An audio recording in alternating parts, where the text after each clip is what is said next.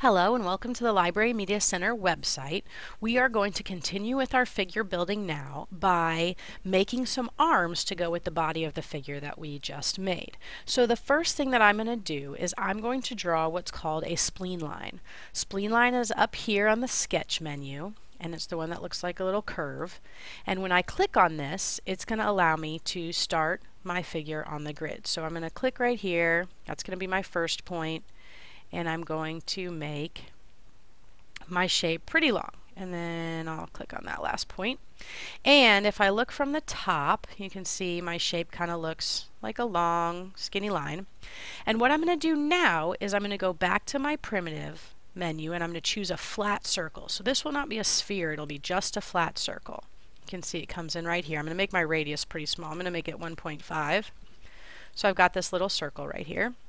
And then in order to do what's called a sweep, I need to take my circle and I need to three-dimensionally turn it so it lines up with my spleen line.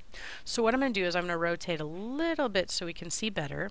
I'm going to select my shape and I'm going to, go here to move. And first what I'm going to do is I'm going to rotate my shape so it's facing the line. And then what I'm going to do is I'm going to rotate it around so that my circle is directly connected to my spleen line like that. So you can see here's the circle and this spleen line is coming out of it. Now what I'm going to do is what's called a sweep. Sweep is up here on the construct menu. It's the second one over. It says sweep. I'm going to click on that. I'm going to click on the shape that I want to sweep, and then I'm going to click on the path that I want my sweep to go along. And it automatically fills it in as a three-dimensional shape. Pretty cool, huh? So I'm going to rotate back around and I'm going to zoom out a little bit. Now this is going to be an arm, and so it's pretty long compared to the body. So what I'm going to do now is I'm going to highlight my shape and I'm going to choose scale. And what the scale tool will do is it will let us just make the whole thing smaller. So you see that arrow appears, and I'm just going to shrink the whole thing down. Okay, so that's pretty good, and now I've got this new shape right here. So I'm going to click on it, and I'm going to move it so it's closer to what I've got going on here. You can use the grid lines to kind of line up. And then I'm going to rotate it so it's up on its edge. So I have to rotate around to see this disc. So I'm going to rotate that.